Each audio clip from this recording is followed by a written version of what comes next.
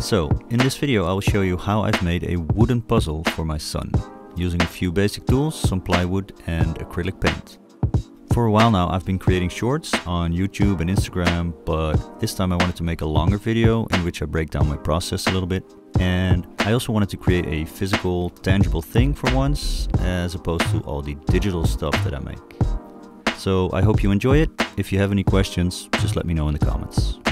Alright, let's go!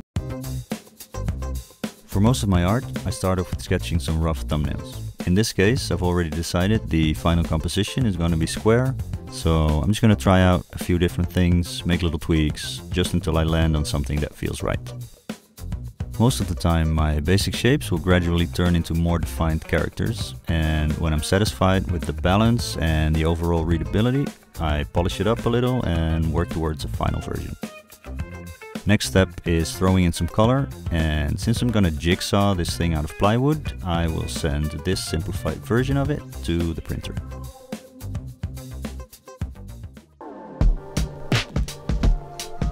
Now I'm not sure about the exact dimensions yet, so I'm printing two slightly different sizes.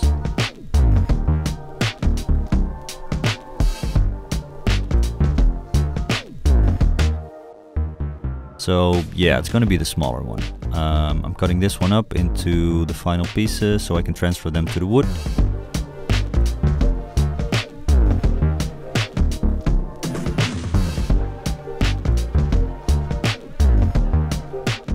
Here you see me do that. I've also made some minor last minute changes to the little cloud and the tree in the background, just to fit them better into the overall design.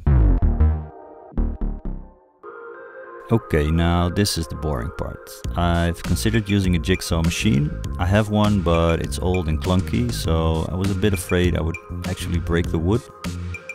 So instead I used this manual jigsaw. It was only $6 in my local hardware store, and they're fairly easy to use. The only problem is, it's just very slow.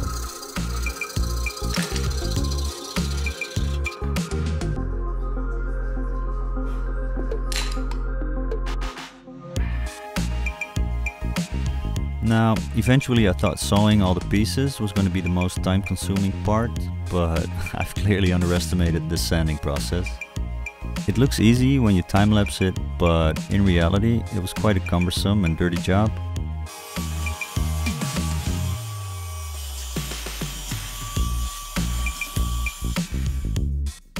Nevertheless, I'm pretty satisfied with the end result. There's a few dents and cracks, but all in all, I'm actually quite pleased with how all the separate pieces turned out and how they fit together. So here's the frame. I made it from a much thinner piece of plywood, and although all the sanding has made the pieces significantly smaller, they still fit pretty well.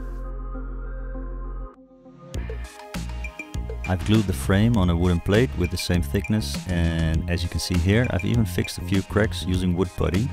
Now, unfortunately, it's not the same color, but yeah, whatever. Oh, I also put some varnish on the back already, just to give it a bit of a shine. Now, here comes the fun part. I used basic acrylic paint in 3 colors, olive green, tangerine and pink. And after giving each piece 2 layers of paint, it was time to add the details. So here you see me putting the eye and the teeth on the dinosaur.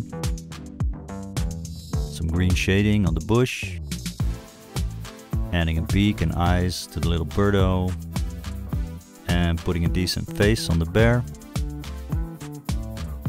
and finishing up our friendly dino. And there you have it. Let's put it all together. I would normally use thick black lines to define the shapes in my artwork, but in this case I don't think it really needs the outlines. There's a lot of contrast in the colors already, and the margins between the pieces already create a pretty clear distinction. Also, it just looks a lot friendlier this way. Alright, now for the ultimate toddler test.